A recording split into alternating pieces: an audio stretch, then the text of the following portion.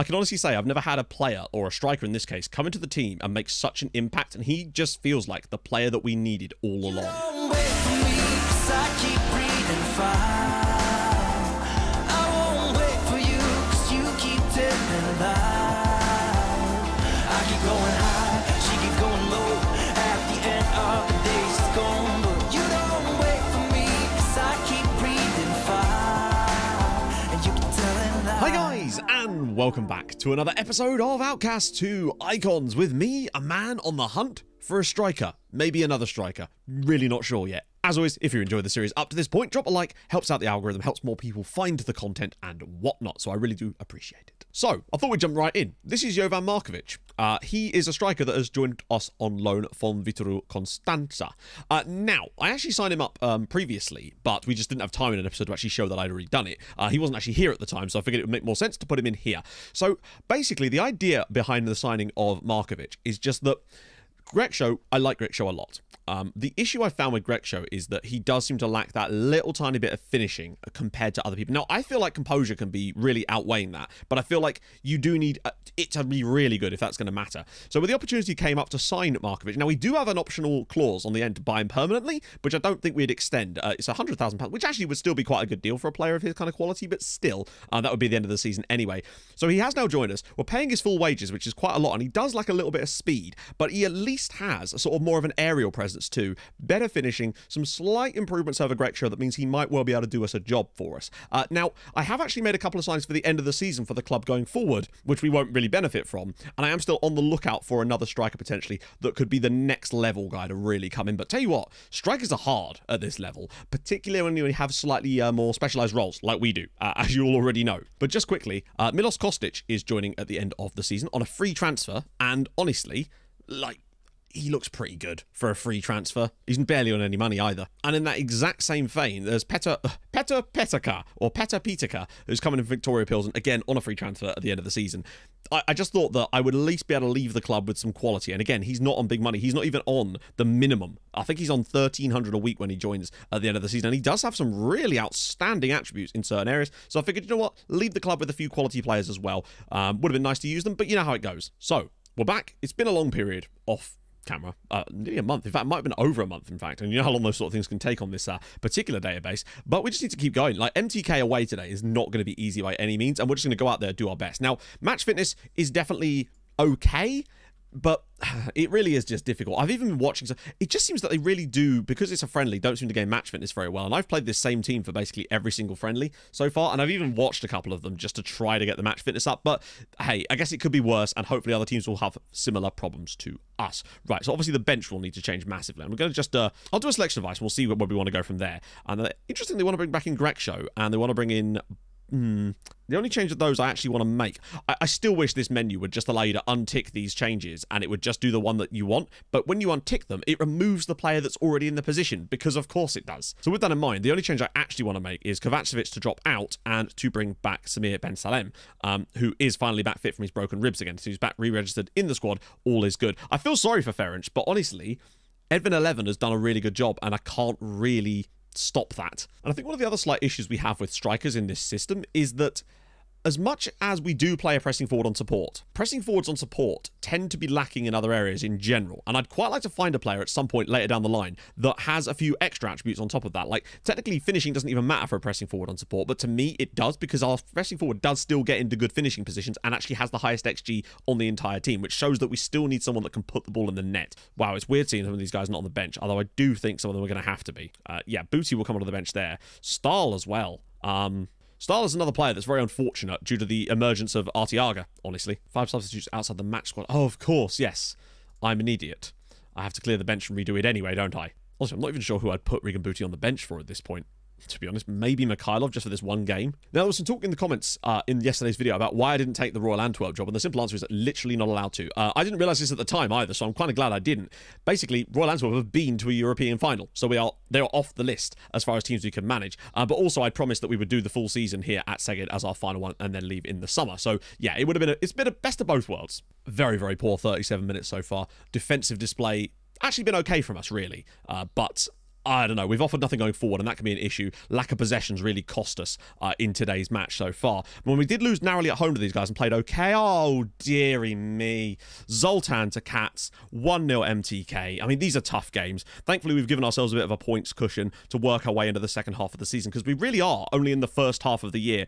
I'm not even sure what happens there. It looks to me as though the defender thinks that he's going to get it with the... It looks like the defender's going to get it here, and then they just... Yeah, I think they all assume he's going to win that header. Still, probably shouldn't have been in a position to win it anyway. Okay, dreadful first half from us, really. No possessions. Come back a bit. Not offering anything. Really struggling here. Going to go a bit more pass into space. We're also moving Markovic over to being a pressing forward on attack. See if he can make some runs in behind for us. Try and get, like, exactly that. If he could just make those types of runs, I'd be happy. Oh, God. Now Bosic has hurt himself. Going to try to get more aggressive for this final 10 minutes, but it's been a really low-quality game. Basically, no highlights at all, really. The goal, and that might actually be the only highlight of this game, and we are on extended. It's very strange, although we might have a chance here, potentially. Stavitsky. Juricic. He's got a bit of space in the midfield. If he can find Ben Salam, this is better. Opens it up for him. Artiaga. Greksho. Round the side for Kovacevic. Ferenc Kovacevic. Oh, no. Terrible first touch. Stavitsky! And his header is saved by the goalkeeper. But that was at least something. But if he brings that into his path and gets something away there, Van Dijk at the back post. And Pap gets in the way. Ben Salam to put one in. Can Van Dijk get his enormous neck on it? Perhaps he does get his head on it, but it's over the bar. It does look as though it is going to be another defeat. A second one in a row against two very good sides, but I don't think we can really complain too much. Offered something towards the end of that. We just need to slowly work our way in. Now, we do have a cup game against a lower tier side next up, which will hopefully get us a chance to grab a victory, get some confidence back going into the rest of the season. Although straight after that is Pushkas at home. So who knows? Back in a sec. Right, guys, we're back. I've just recorded this bit once already and realised I wasn't recording the game footage. So, yeah, 5 minutes of me telling you about highlights that you didn't see. Back second time try now. I can honestly say I've never had a player, or a striker in this case, come into the team and make such an impact, and he just feels like the player that we needed all along. But it was the cup first, as Kurditz gave them the lead. Silly penalty given away by Mikhailov, unfortunately. Took out our centre-back and the on-running striker to give away a foul. But then he did at least pull himself back out of the mud a little bit with a nice ball through as Kovacevic finds an equaliser. Nice to see him back in goal-scoring form. And then in the 66th minute, Greksho knocks it down nicely here. Kovacevic linking up with him brilliantly. Lovely ball from Artiaga to the back post. And there was 11 to make it 2-1 and put us through in the cup. But then, at home to Pushkas, Ben Salam's ball in, Van Dijk goal. They played the 3 up top system again, and we knew how to... You saw what we were like against them late on in the last game. Markovic picking it up again, spacing behind for Kovacevic, in for his second goal in as many matches, and a lovely assist from Markovic. As half-time, we found ourselves 2 goals to the good against top-of-the-league Pushkas, and we were playing well. It wasn't like we were lucky to be involved in this one, and then it just got even better. Markovic here comes back to Artiaga, and it's 3-0 on 55 minutes. Absolute scenes. And this is the one time in the game that they actually managed to isolate our defenders against their 3 strikers. It's the only time it worked for them. Perga gets through. They do get a goal back, but it's not enough. 3-1. And as you can see, really deserved that victory. Massive performance against an incredible side, but we took what we learned in the last game against them and turned it against them. Brilliant performance, including from Markovic. But it was the next game where we truly saw what Markovic could do. Artiaga getting the ball, makes a lovely run into the channel, sets himself, finish. That's the exact type of thing that Grechko has just been unable to do for us this season, and it's really cost us at times. And another example moments later, Kovacevic getting the ball this time. Lovely little run in between the centre-backs. Markovic this time on his left foot, in off the post, 2-0. Just bang, bang, the guy can score goals. It is beautiful to see. We managed to grab ourselves a third one then in the 80th minute. Lovely stuff here. Eventually whipped across by Cisse. There was George Nunn going to the back post. 3-0 against second from bottom. And a really strong performance to boot as well. It's just nice to see a striker leading the line. He's winning headers. He's playing people in. He got on the end of 2 goals with some lovely runs. He is the striker that we've been missing, it just feels like. Next up, it was away to Kishvarda. Now, the fixtures have been somewhat kind to us, both with who we've been playing and where we've been playing them, but nevertheless, you've still got to score goals. Stavitsky gave us the lead after just 19 minutes. They missed a penalty in this game, and when I say missed, I mean literally missed. Cisse made a stupid foul, gave away a penalty, but they missed the target entirely with the penalty. Cisse then puts a ball in. There was Ringo Meerveld, more on him in a minute, to make it 2-0 to us, but sadly, Cisse committed another silly, gave away a second penalty. This time they dispatched it 2-1. Next up, though, was one of the most batshit games I've seen in a very, very long time, quite simply. Ball comes to Kovacevic here, slots us 1-0 up in the cup against Outcasts, away from home in the first leg after just 8 minutes. And the form was superb at this point. We were just creating so many opportunities and just being able to take them, which is key. And look at this for a finish from Markovic. Full volley over the top for 2-0 on the stroke of half-time. What a finish! Greksho would not be able to make those kind of finishes, sadly. But then, unfortunately, a dreadful pass here allows them to come in. Diabate gets a goal back for them on the stroke of half-time for 2-1. But this game, the second half, just completely went off the rails at this point. Bad defending from us here. Ball was allowed to be played in behind for Diabate, and with a matter of seconds, we'd gone from 2-0 to 2-2, and it didn't really get a lot better from there for us. Well, I say that. It did immediately, actually, as it goes. Arteaga getting the ball here, out on the right-hand side. Brings it out to Cisse, whips it in. There was George now with a beautiful finish for 3-2 in the cup. Come on, lads. It was really nice to see. But this is just... We just sort of fell apart at this point. They managed to get in behind us a few times. The lack of pace in the defenders. Diabate through again. Hat-trick for him. 3-3 on the hour mark. And it kind of just sort of spurred them on at that point, sadly. And yeah. Once again, some of our passing was really lax at this point. And we just couldn't quite handle that quality that the top side, or one of the top sides in the league had, as Nemeth made them 4-3 winners. 4-3 up after 63 minutes. There was more to come. This game is not even close to done yet. Diabate getting through again here, but we managed to defend it this time. Sort of. As it's put through for Ben Scheib to make it 5-3 on 69 minutes, and I could start to feel the game fading away from us a little bit at this point. Another terrible pass, this time from Jurisic, allowed Nemeth through. We pushed right up to try and get back in, as Nemeth then made it 6-3 to Outcasts in this game, and yeah, it got away from us a little bit in the second half, you could say, but we still had more. Bradish with the ball through, Crespin at the back post for 6-4. I don't know how either team... 10 goals in this game is mental. They scored 6 of their 8 shots on target, and we scored 4 of our 5. Mad match, honestly. But could have been better. But then, at home against Medicos Vejdi, look at this for a finish. This is incredible. 69 minutes. The ball comes back in. What about that for a volley from Markovic for 1-0? Once again, his goals have single-handedly won us a match, and when you've got a striker that can pull off that kind of finish, with a defence behind him that is willing to step up and make those challenges, just what a finish! Sadly, the second leg of the cup was a much more subdued affair, as it was a 1-0 victory for Outcasts, as Paulo da Silva with the goal. I think the biggest example of that was against Dios Juri, sitting 11th in the league at the time, in the relegation zone, 58th minute, Nemeth is through, easily our worst performance of the season for a while, 1-0. And that was all we could really offer in this game. We just couldn't keep the momentum going. Crespin was still good, but you can see we deserved nothing from this match at all.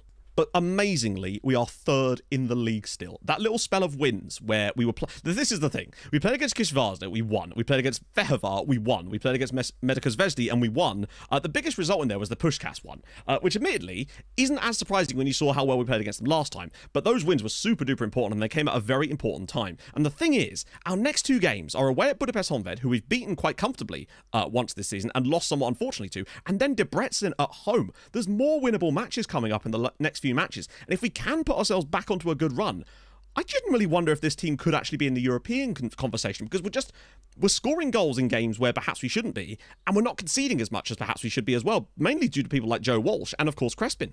And we also made a signing. This is Ringo Meerveld. He's coming from Go Ahead Eagles. He came through a scout report, and I saw him and I was like, oh wow, it's a natural Metsala on attack, or he can play up here or as an advanced midfielder on attack. I think he's great. And we had the opportunity to sign him. First paid signing I think I've actually made. £50,000 for Ringo Meerveld, but I think he's a really astute piece of business for us. Today, we have finally had a little bit of a rest. The first one for a while, so we will be able to go about as full strength as physically possible here now. So Ben Salem, no. I want Jurisic instead of you. Meerveld, I'm going to give him one more chance, but I do like Ben Salem. We've had a few injuries to 11 and Bosic, which haven't exactly helped us at all. Kovacevic has come back into form, which is nice. Arteaga's done well. Everybody's just clicking right now. It took us a little while to get going, but my goodness. Markovic as well. He may have only scored 4 goals, but 2 of them were game-winning goals. And that is massive when you're a team struggling, or not even struggling, when you're a team that's fighting for every point. That's what you need. So I think that's what we're going to go with on the bench. I'm happy to make that happen. I just want us to keep... Now, we have actually lost 2 in a row, in fairness, both 1-0. So I'd like to think that hopefully we can just get ourselves up for this again here and see the best out of some of our players, because it is at least... They're more rested now than they were before. Although they are actually top of the form standings themselves, so not an easy game by any stretch. In addition to that, we got offered the Panathinaikos job, or rather an interview at Panathinaikos. 4th currently in the Greek Superliga. Big side, like massive side. Easily the biggest job we've had offered to us so far. And as much as I would have loved to, they're the only Greek team that are on the list of teams we can't manage due to them being in a European final. God damn it, man. I'm also curious as to what you guys think about Villarreal, given that they're not technically on the list because they didn't win a trophy or have been in a European final yet, but they obviously were against Manchester United a couple of days ago. So my question to you lot, and I really do need an answer to this, is what do you think we should do about that? Are Villarreal still manageable in this save because it didn't happen technically, or are they off the list as well? Do let me know. Like, Markovic is scoring the goals he should be scoring, but he's also taking opportunities that you think would be very, very difficult for any player to take, and he's putting them in the back of the net, and that is the kind of impact that I could only dream of. I honestly want to know, have you guys ever had a striker come in like January and do a job for you in quite the way that he has for us? They've got a lot of possession so far, actually. Now, in 2 games against Honved so far this season, we looked very good in the opening day game against them, despite losing. Oh no, Deutsch! Poor touch! And it's a great save from Walsh. Just a brilliant save from the Eagle himself. Very, very strong start, though, for Honved. And it's these sort of moments that you have to try and work through. Deutsch has got it, though. We've got players forward. Stavitsky is there. Where's Markovic with the run? Stavitsky's going to go straight through. Stavitsky can get through. He's on his right foot. No! Really struggling for possession again. I'm actually tempted to do our thing once more, where we try that. And it just seems to have a nice balancing effect in these types of games. Really, we've had the best chance of the game, or certainly one of them, which for some reason was only a 0.1. I don't know how, but there you go. Maybe the angle on his wrong foot. And it's going to come back again, this time to Jurisic out wide. Stavitsky, don't lose the ball here. Dangerous. They're pushing out quite a lot here. But if we can find a ball through for Markovic, great first touch! This man is my absolute hero. What a finish from Jovan Markovic. And it's Budapest Honved 0, Szeged 1. And this is exactly the same thing I've been saying this entire time. Markovic has just got, his movement is superb. What a ball that is from Deutsch, though. Into the channel, but he's still got so much more to do. Just rolls that along the ground. The exact type of finish that Grechko probably still would have missed. And we have the lead against the odds. It is exactly those types of moments that he has revolutionized us. In games like this, where we're just not really on it, he has the ability to... Oh, no, that's poor. He has the ability to step up and do things like that just completely win you points at times. Into the box. Too many blocks. Oh, it's so easy for Jakub Novak. And, well, within seconds, they've managed to find an equaliser. And that was just a really bad pass from Ringo Meerveld. He struggled a little bit on that one. And it's cost us dearly in the end. That was such a big moment for us, taking the lead there against the run of the play and then immediately throwing it up. It's a brilliant finish from Novak. Keeper's wrong-footed. Nothing Walsh could do there. God damn it. It's quite difficult to find a pass, but Meerveld's dropped short. Nice. Nice work again. Markovic, here it comes. Here it comes. Bosic round the side. I have no words for Jovan Markovic. It's 2-1 to Szeged. Brilliant work from the lads again. And we now lead in this match once again against the run of play. We have got so good at these types of performances now. Really nice football from us in the midfield here. Just really sped the play up a lot. Lots of one-touch stuff. Lovely ball around the side for Bosic. And Markovic, again, so clinical in those situations. 6 goals. He's the top scorer now, out of nowhere. Ball through the channel, and Jew. Ball across again, and Novak. What a save from Joe Walsh. That might be the save of the season. It might have hit him a little bit right at him, but he closed down the gap and made an enormous save there. Geladaris does brilliantly initially. It's round the side for Grella. This is a tight angle. What a tackle. What a tackle from Geladaris. We just need one clearance and we get the victory. Ball in, caught by Joe Walsh, and surely now we're going to get the victory in this game. Against all the odds, we've definitely not deserved it. Walsh has been spectacular. Markovic has been even better. Another brace for him, and it's Budapest Honved 1, Szeged 2. Markovic is an absolute demon at taking low-quality chances and turning them into goals. He's a god. What a man. Make no mistake, we were not good overall in this match by any means, and Markovic's goals have basically saved us there as we now go third still. 38 points on the board. To give you an idea, usually a good run is like 2 points a game, if you really want to.